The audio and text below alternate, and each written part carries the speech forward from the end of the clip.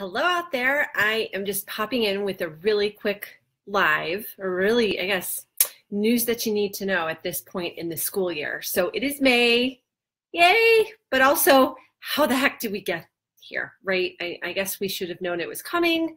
We had Easter, we had spring break, should have known it was coming, but it's here and I feel like this month is jam-packed.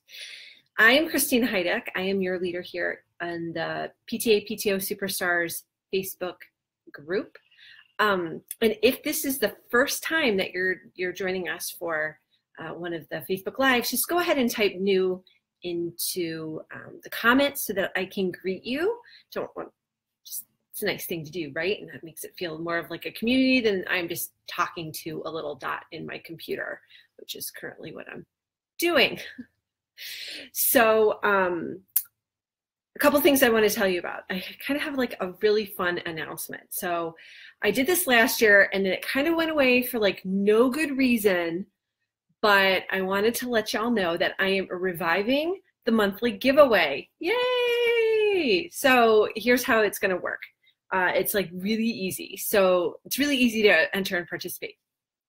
So what you do is you just head on over to bit.ly/PTO giveaway and you sign up to enter the giveaway. And every month you'll have the chance to win a different prize or different. It's actually going to be one of my products out of my store. So it's going to change from month to month and it's going to be like whatever I feel like giving away, but it's going to be something really good. I promise. I've never had anybody disappointed. So it's a good thing. So again, I dropped a link in the comments or in the description, I think, of the video. But the URL for that is bit.ly/PTO giveaway. So, and the nice thing about this is that you don't have to sign up every month. So as long as you stay signed up to get my emails, which are like 1 or 2 a week maybe, you'll still be qualified and entered to win each month. So that's why I say it's super duper easy, because you just drop your email address in there one time and then you're good to go. You could be in it to win it, or you will be in it to win it. So, all right, so today I kind of wanted to jump ahead. Spent the last couple weeks talking about staff appreciation stuff, which is great, but I'm ready to move on to a new topic. And because yours truly is going to be president at a upper elementary school next year, I'm already thinking towards the fall. And I know that might be a little much for some people, but I'm totally looking to next fall already, because the best time to plan for the next school year is like before it's a month or 2 out. Like the best time is actually like right now, because everybody's still in school and it's just easier than trying to round everybody up during the summer and get people to start thinking about things. So if you can start planting those seeds right now and making plans, maybe not firm plans, but like general plans right now, you will be so loving yourself in the fall because you'll have so much of the legwork done. So what kind of planning am I talking about? I'm talking about generally thinking about, for fundraising, thinking about like your overall calendar. Like, when are you going to have your fundraisers? A lot of times you need to book those well in advance to get your preferred delivery date or pickup times. So for sure don't leave that to the fall, because then you're going to just be getting whatever's left over and available at that point, and it could be not to the best advantage for your group. If you do that, and your fundraiser might suffer. So you don't want to wait till the last minute. The other thing, and the mail is coming, so cue the dog. We're just going to let him go. So while he's barking, I'll just share with you. Pepper, it's fine. Every day. Because our old mailman used to drop dog treats through the door, and the dog thinks that he's gonna get treats. Pepper, come on. Good boy. Good boy. I know. Yeah, let me get you a treat. Sit down. That's a good boy. Okay, so this is like every day. And the meal comes at a different time, so apologies. You know this is live and unplanned. Come here, buddy. Go lay down.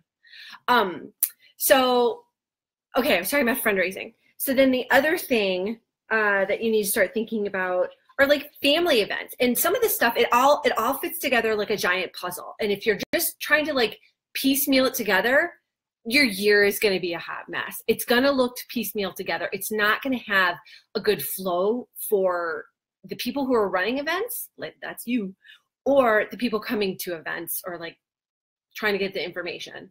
It's just going to be way more difficult. So I highly suggest you plan all this stuff out. So as far as family events, just start thinking about like when you want to have things, like what, and the easiest way to figure that out is like, you got to figure out first what you want to have. And when I'm thinking about the events that I want to have at schools, I am always looking at like what we did this last year, what worked, like what really worked. Usually there's a couple standout events that worked for a variety of reasons. And then like consider like, why did those work? Why were those successful? With PTO stuff, the way to make it feel fresh and exciting for families is to not just be doing the step and repeat, the rinse, or I should say, shampoo and repeat, or rinse and repeat, whatever. It's to be coming up with good ideas and good events that families actually want to come to, fundraisers that they actually want to participate in. You can't just be doing the same thing over and over again. Now, does that mean that your 37-year tradition of carnival needs to come to a screeching halt this year because Christina says just don't rinse and repeat? No. But look at that carnival. Is it still fresh and exciting? Is it still attracting families to come? Is it still attracting community members to come? Are you still getting really good donations from businesses and local vendors who want to support it? If the answer to all of those, and I got one more, do you still have sufficient numbers of volunteers for the carnival? If the answer to all of those is yes, then heck yeah, man, rinse and repeat that baby. That is a good event. But if you're saying no to like more than one or two of those things, I'm thinking it's time to switch something up. Something's just not, it's not fresh, and people just aren't going to respond in the same way to a fresh event. But it doesn't mean that you have to stop having a carnival. You just have to look at it. Maybe you need to swap out a couple games. Swap out the activities, swap out the date, swap out the time. Maybe it's a Friday night instead of a Saturday afternoon, or vice versa. Just look at how you can do small tweaks to kind of keep the essence of the longstanding tradition events intact, but like just look for a way to freshen them up, like easy little tweaks. We're not talking about a major overhaul at all. The other thing that you need to consider is like, what didn't work? What was a hot mess?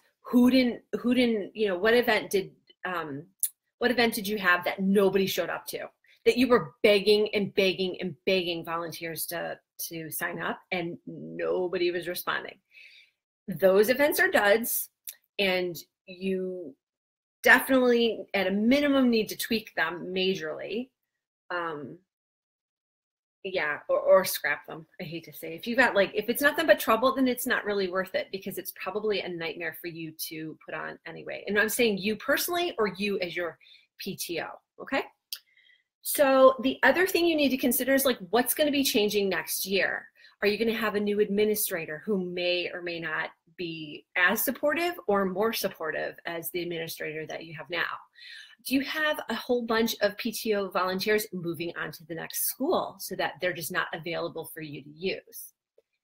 Do you have a whole bunch of parents coming into the school that you think are going to be prime candidates to be volunteers to help out with? All of those things are like massively important elements for successful events. So you're going to want to consider those things. Now, if all of this seems like way too much to be keeping track of, I do have a solution for you, and I will refer you to the President's Planner that's currently in my shop. Now, this is not the only solution. Like, you could totally have this dissection of events. After each event is what I highly recommend, instead of trying to think back. The walk to school in September, you're trying to figure out what worked and what didn't. It's always easier when you're doing it close in time to the event. It's just closer to your memory, and just easier to remember some of the details that really matter. But you certainly, if you don't have anything, if you haven't already done this really critical evaluation of the event until now, do it now. It's still worthwhile. The other benefit to doing this is that the people who are planning the events next year have something, and the years to go that follow, have something to go off of. So they're not just going to be making up as they go along, because they'll see, oh, you know what? They tried to have that family fitness night on a Wednesday night and last year, and nobody came. You know, but 3 years ago they did it on a Friday night and a lot of people came. So maybe we should think about having it on a Friday night. The details like that is really what can make or break an event. So you want to be tracking them, and you want to have them easy to pass on. And that's kind of why I created the planner, because I just saw that this information was getting lost in the shuffle. It really wasn't accessible to the leaders. So I thought, oh, I can change that. So you can access that planner if you don't have it. I know so many of you in the group are already having it, loving it, and yeah, have them set up and ready to go for next year. You can get that at bit.ly/PTO store. So yeah, go check it out and see how it will work for your group, because I guarantee it'll bring so much organization and structure to your group. And it also provides a good amount of guidance and gives you tools right at your fingertips that you can use. So you're not wasting time creating the sign-up sheet or wondering what information needs to go on a sign-up sheet for it to be effective. The sign-up sheet is done for you. You just have to fill in your information to customize it for your event, copy it so that you have multiple copies of it for people to sign up on, and you're good to go. So it's got stuff like that. So the other thing when you're planning events is that you want to look at, or planning events for next year, you want to look at the calendar that's the school calendar, district calendar that you have so far. So there might be other PTO units in your district that have competing events, or potentially competing events on the same day that you are interested in planning, you know, a specific event. So that's why early planning is good.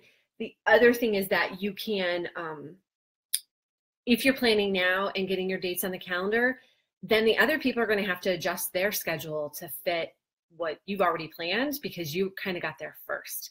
I know that's kind of how it works in our district. Not always, but most of the time that's how it works, so that it can save you the trouble of having to find an alternate date, because you're on there first and other people have to work around you, which is fantastic. And the other thing I recommend, kind of in the same line of like getting on the district calendar, is just do that if you have a building permit process that, like, I know I have to fill out building permits anytime I want to use a school facility.